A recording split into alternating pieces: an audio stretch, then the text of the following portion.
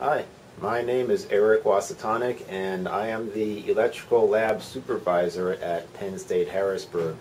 And part of my job here is to assemble apparatus for the faculty who, they need stuff made for a demonstration for one of their classes or for their research experiments. And so I'm going to show you a project I'm working on right now. The electromagnetics teacher is doing some research in the effects of RF energy radiated on fluids, much like you would see in the tests of how cell phones affect human flesh.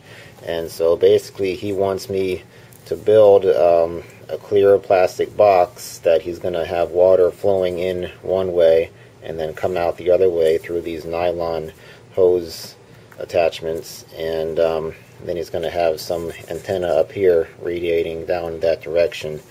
And so I'm just going to show how I make this thing. I've already gotten started on it, and I made a form out of particle board.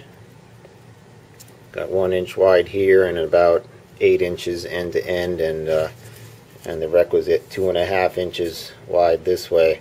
So, and I'm going to use this to soften up some. I'm going to soften up some plexiglass, and so it'll adhere to the form and get it, get this nice tapered edge here.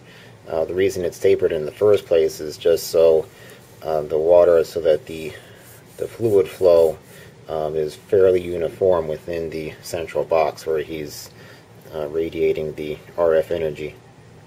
And here's the pattern for the narrow edge. I'm going to cut it out on 1/4 inch plexiglass. Going to make 2 pieces of this, and then 2 pieces of plexi of 3/32 inch thick plexiglass is going to go on the wide faces.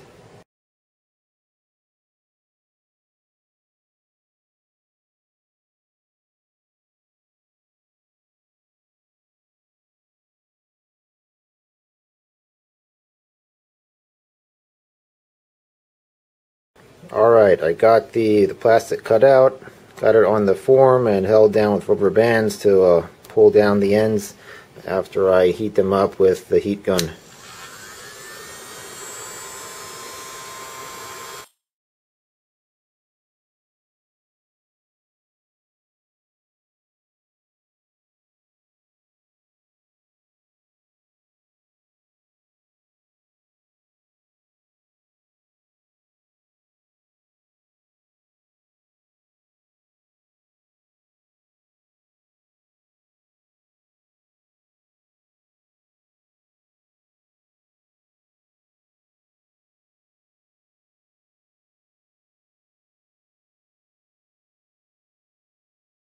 Okay, the plastic's all cooled off. Let's pull off these rubber bands and see how it looks. Look at that. Holds its shape pretty well. Now I just got to do the other one. Almost done with the forming. Got one more piece.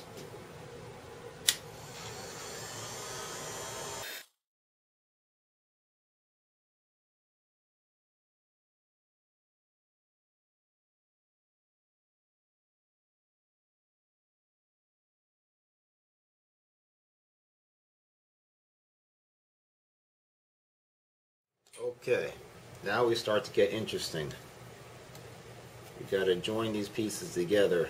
Now I could use hot glue, or I could use plexiglass epoxy. I have both of those, but I would have to act very fast in either case, and the joint that results might not be very strong.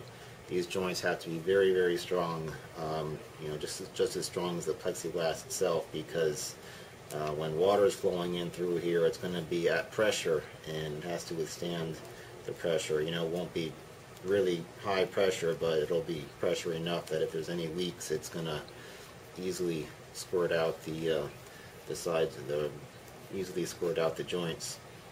And also, I can't use acrylic glue either, because in that case, the surfaces would have to be very smooth, very clean, very flush.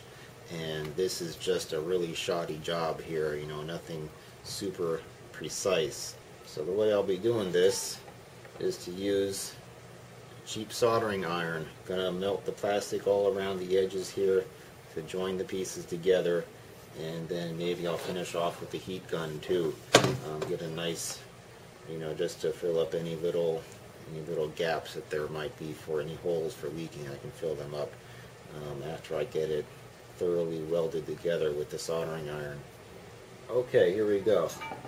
This is a method I started using many years ago because I just couldn't, for joining different types of plastic together, I just couldn't find any glue that was strong enough to hold the pieces together for a long period of time, so I just welded them together with cheap soldering iron. And we'll see how it goes now. Haven't done this in a few years, but it's real easy. Just got to go all the way down, melting the plastic all the way through, trying to join the pieces together as best I can.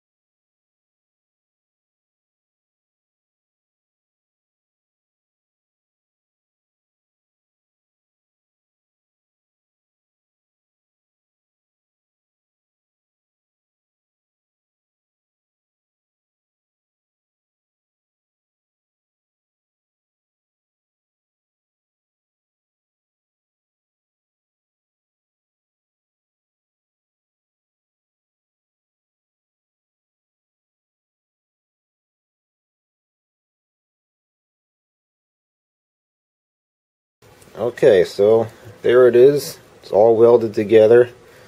I would be here all night if I hadn't switched over to this very nice Unger 47.5 watt soldering iron. It's got the heating element is detachable like this, just regular small light socket screw base there, and of course this is detachable too. And this is just a big copper bar. This is actually designed for soldering and desoldering ICs and dip package, and also any kind of wire or cable that just happens to have a whole bunch of pins in a row. You can easily take out very many pins all at the same time. It's got these round bowl shaped attachments too. You can see this is actually designed for old ICs in the metal can package here. So you can very easily unsolder all the pins at once. And there's even larger one here. This would be for vacuum tube socket. If you had one, if you had the type of vacuum tube socket that goes into a breadboard, then this would be it. There we go. Now it's focused. You can see this one's never even been used. It's probably 50, 60 years old. I really doubt they still make these anymore. Now it's time to put the nylon hose adapters in here, and in this case I am going to use some hot glue just to get it initially held in place, and then I'm going to melt the plastic all around again with the soldering iron.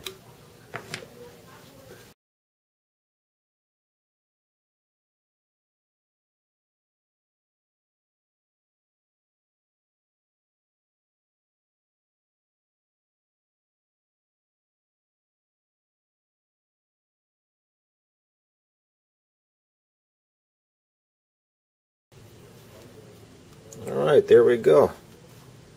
Guess I'll do a once over with the heat gun just to reflow all the joints, and it'll be finished.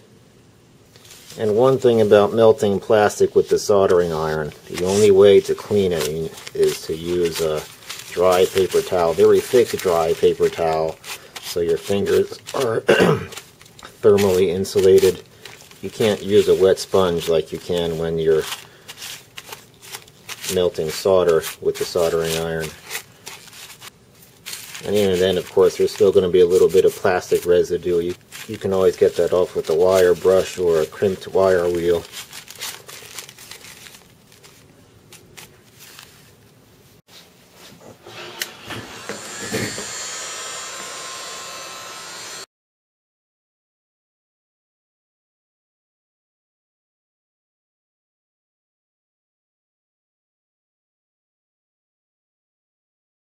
On second thought, I'm going to stop right there. Let's see, you can see on this side that I didn't do with the heat gun, it's relatively flat from here all the way to here. But over on this side you can see there's a little bit of a dip in here. It's just melting the plastic so much. I mean, I can't even touch it, it's so hot. The plastic is just falling down, it's warping all out of shape, and it's important that I stop so that this stays as flat as possible. So I don't know if there's any leaks, you know, I can always do some touch up with the soldering iron, but I guess I'll fill it up with water now, see how it looks. Well, there it is, all filled with water. Got it taped up with duct tape on either end to hold it in, and I did find one tiny little leak right here. I marked it off with blue marker. Very slow leak, so I'm going to drain the water and fix that up a little bit with the soldering iron again, and more leaks may crop up once this thing gets hooked up to the water pump that the teacher is using, and but this will be one less leak to worry about, and of course I can fix any other leaks. I was expecting a few leaks anyway. If anybody has experience making very simple home brew in your basement, in your garage kind of tools, methods, making watertight plexiglass containers, please let me know. Let me know if you have any better ideas as to how I could have or should have put this thing together. Thanks for watching.